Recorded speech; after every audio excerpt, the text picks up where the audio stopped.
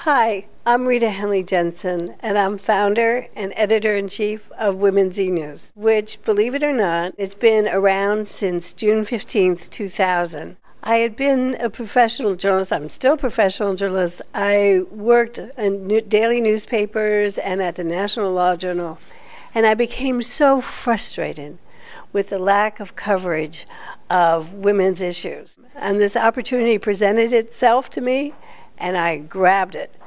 And boy, am I glad I have. What sets us really apart is that we're a nonprofit news service, and we're totally committed to covering issues of particular concern to women.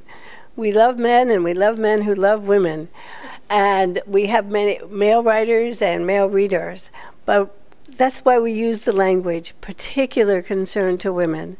Well, what does that mean? A huge range of issues, from the right to own land throughout Africa, to the right to be veiled or not veiled throughout the Arab world, and now more and more in Europe.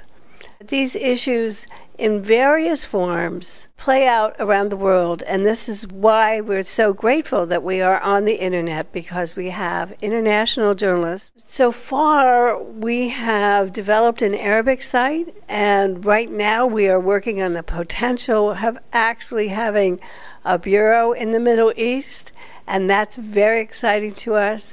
We've just created a partnership with the Women's Feature Service in India, and we're beginning to work on a second partnership which may deliver us news from all over Latin America, all written by women. We are supported by our readers, by major events, and foundations. We anticipate staying this way. We have some ways to make money too. Right now we've developed a women's history walking tour in New York City. You can find it on our website. It's a virtual, actual history tour, and you can hear the voices of contemporary women reading the words of many of our heroes like Margaret Sanger and Susan B. Anthony and Elizabeth Cady Stanton. So we're thrilled about that.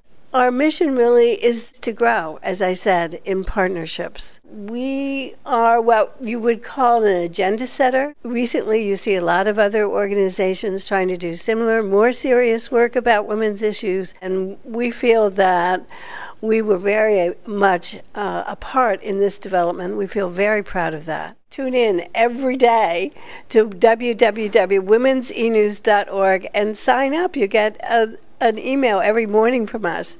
And we've talked to women all over the world who say they welcome the email first thing in the morning. And thank you, Pattie.